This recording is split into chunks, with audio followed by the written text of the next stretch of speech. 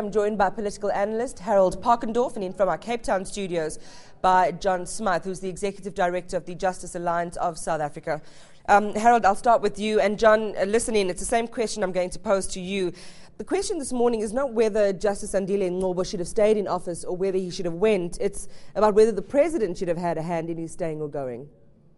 Yes and no. Eventually the President does appoint the Chief Justice. It's the process that went wrong. There's a dispute over the constitutionality in the way it was done, actually. John? Yes, I would like to say that, I don't think that we should talk about legal storms and payoffs here.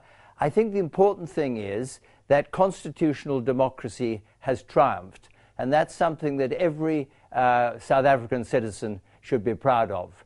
In the Constitutional Court, Monday before last, we saw an array of talent of lawyers and the 10 justices seeking the right solution in terms of the Constitution and in terms of the rule of law. I was there all day and I was immensely encouraged. Again on Tuesday in Parliament, the Portfolio Committee on Justice and Constitutional Development were doing the same thing.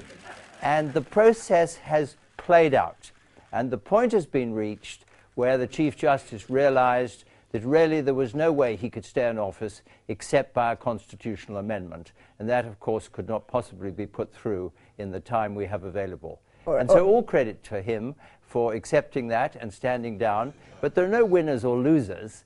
This is a case of the process of constitutional democracy triumphing. And I'm, for one, I'm very proud of that and pleased about it.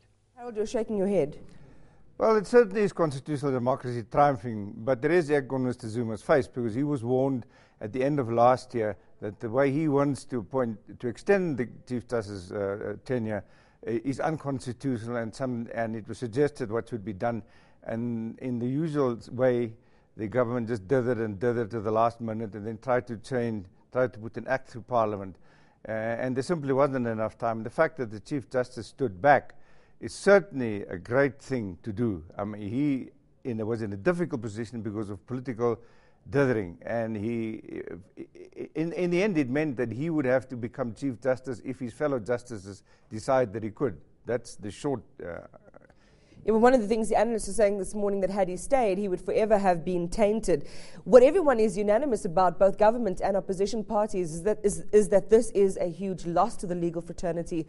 A mind as illuminated as Justice Ngcobo's. Yes, I don't think we should overplay that. He was in charge of reform of the judiciary, but that'll obviously continue.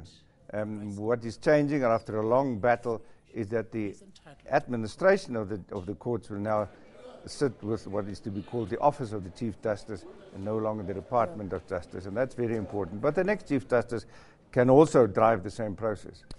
John, there are lessons here for both Justice Minister Jeff Radebe and for the President, are there not? Yes, there are. I think obviously it's possible to criticize in the way that Harald does, but this has not been an easy matter, and I think it's quite right that the Constitutional Court should have considered it. I think we should be slow to make charges of the President and the Minister and the Chief Justice being hasty. The highest I would put it is that perhaps the Chief Justice, as a distinguished lawyer as he is, should have said to President Zuma when he was first asked to stay on, well, Mr. President, I'm concerned about this. I would like to stay on, but does the Constitution permit me to stay on? Well, we don't know whether he did that, but we suspect he didn't, because there was some correspondence produced in the Constitutional Court which showed, in fact, that the Chief Justice explained to the President why he had particular qualifications for staying on.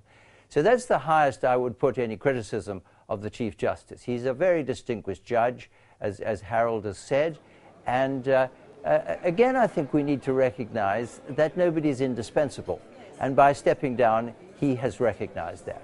Right, and if one had been in the Constitutional Court 10 days ago, one would have seen the caliber of other judges who can step into his shoes. And I don't think we need have any fears about a successor who will carry on the good work. A final question to both you gentlemen. I mean, Mac Maharaj, who's the president's spokesperson, says that there's no reason now for the matter before the Constitutional Court to continue. The point is, a ruling is expected in about a week's time. What needs to happen insofar as that process is concerned? Certainly we must wait what the Constitutional Court says to clear up the matter, and then, if necessary, the Constitution must be changed. But let me add one last thought. This is not the first time that we've had a problem about legislation possibly not being constitutional. And I think it's time that we look at the office of the Chief Law Advisor to the government, because clearly that's where the problem began. It was a lack of proper advice now in hindsight. John, what do you say to the Constitutional Court process going full circle? Yes, I think it's essential that we should have the judgment, and I'm sure we will.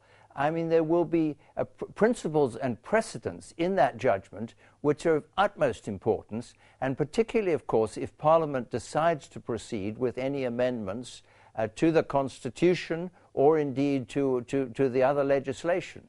So I'm sure we will have a full judgment from the Constitutional Court, and that's very important, and that's one of the pluses, the very important pluses of the outcome of this whole saga. Right. Well, thank you very much, gentlemen, for your time this morning. John Smyth from the Justice Alliance joining us from our Cape Town studios, and political analyst Harald Pakendorf here with me in Johannesburg.